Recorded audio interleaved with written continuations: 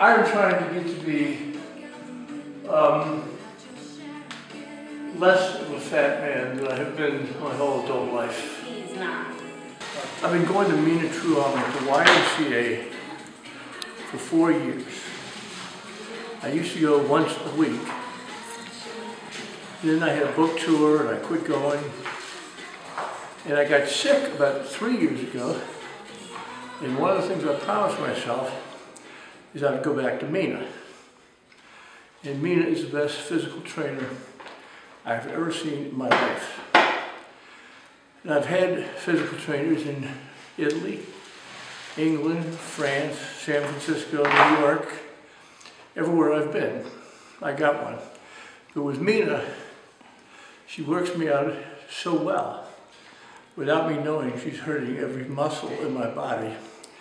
It's been good. And what I started doing was going to Mina for 5 times a week. And since I've done that, she's changed my body shape, changed how I feel.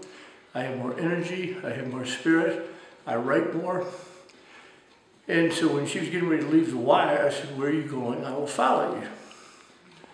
And she didn't quite know where she's going, so we talked a while. And we decided we'd open up this place for Mina.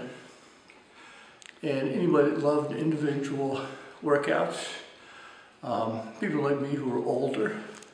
She has great patience. She's a genius at what she does. She's a brilliant physical therapist.